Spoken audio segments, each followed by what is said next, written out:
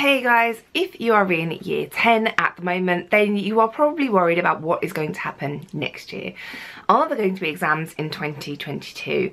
And yes, at the moment, based on everything that I know, I do believe there are going to be exams in 2022. Now I know this is tough because you guys have missed a massive chunk of the start of your GCSEs. You've missed the fundamental, the basics that everything is built on, which means that you're probably going to have to do a fair bit of independent catch-up work, whether that's stuff that is set for you by the school or whether it's stuff that you just do by yourself over the summer holiday. The pressure is going to be on to catch up, to fill in those gaps. But I do not want you to stress about this. I do not want you to worry about this at all, really, because the main thing we need to focus on is getting to the end of this with our mental health intact. And sitting at home, at school, on social media, stressing about whether there are or are not going to be exams in 15 months time isn't actually very helpful. Let's plan for there being exams. Let's assume there are going to be exams. Let's say, because you have lots of time to catch up and fill in the gaps, and starting now, if you're watching this video, you are motivated to start now, because I promise you not many people are watching this video. Happy times. Being motivated to start now is going to put you in a really good position when we get to year 11. And there are so many things that you can do independently away from school to help you with this. Now, the first thing I want you to think about is, I want you to go and watch my video that I put out like a month ago on how to make your life easier. You're probably told that you had to take 10 GCSEs, but some GCSEs are more important than other GCSEs. The extra one you had to take because you had to do a humanities or a language to make it up to 10, that's not a very important GCSE.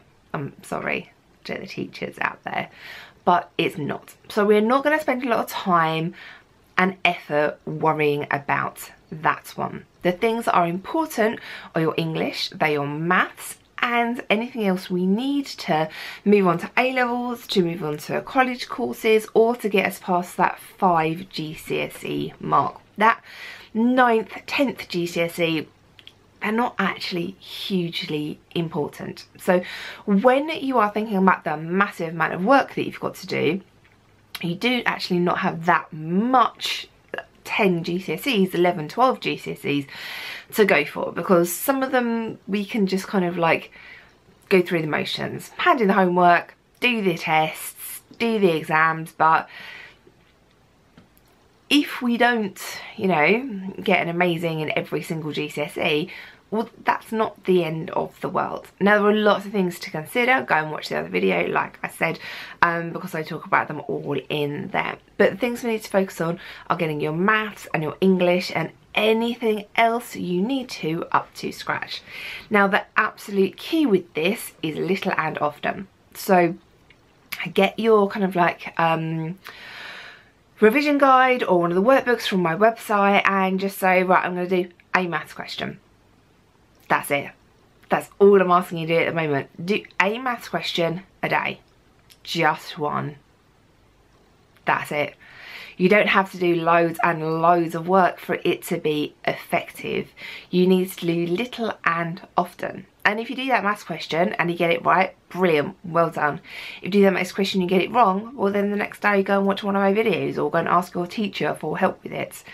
You do not need to sit down and spend hours and hours and hours doing loads of work sitting in one place at your desk.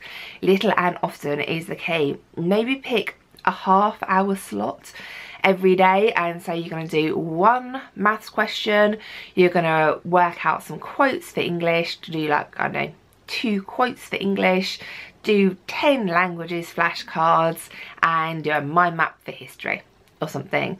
All really short tasks, but doing this number of short tasks every single day is really going to help you. So yes, I am asking you to start revising for exams that are in 15 months time that we don't, well, we probably do know are going to happen, but it is so little that I'm really, really hoping it won't have any negative effects on your mental health. Little and often is the key. The other thing we need to work out is, what do your teachers think you know? So what topics do your teachers assume that you've covered in school already? Now, this is going to be different for every single school because not everyone does it in the same order. But you then need to work out where the gaps are, and we need to work on going and filling those gaps in. Now, there are loads of different ways you can do this. You can do this by watching videos, you can do this by asking your teachers for help, you can do this by you know, trying some of the multiple choice questions over on my website. There are so many things that you can do, but do not leave it all until we get back in September for year 11. We have a nice 2 weeks off school now, where you've slowly got back into the rhythm of things, hopefully, and you're back at home, and I imagine some of you are worried a bit. So just slowly, gently use this time to start catching up the bits that you have missed. I'm going to be putting so much stuff out for you. By the time you get to your exams in year 11, there will be so many workbooks, papers, courses, videos that I've got you covered for this. But we do need to spend a little bit of time catching up and filling in the gaps. Over this 2.5, 3 week holiday, I really do want you to get outside as much as possible. Now, lockdown in the winter, just really depressing, cold, rainy, can't go for a walk. It's now glorious sunshine, so get out and go and feed the ducks. I think that's like the instruction. Please go and feed some ducks somewhere. Peas, apparently, frozen peas, what you're supposed to feed the ducks, not bread. Anyway. Yeah, please just get out of the house as much as possible. Go and see people. As soon as we're allowed to start socialising, do that. Just go and sit in a park and chat nonsense. Yeah, so this is just it's gonna be all right, guys. We have time. Yes, I think exams are happening. Little and often is the best way to catch up everything that you have missed.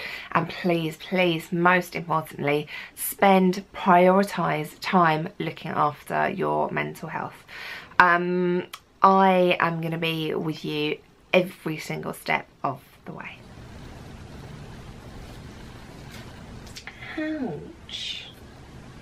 Love you too, Prim.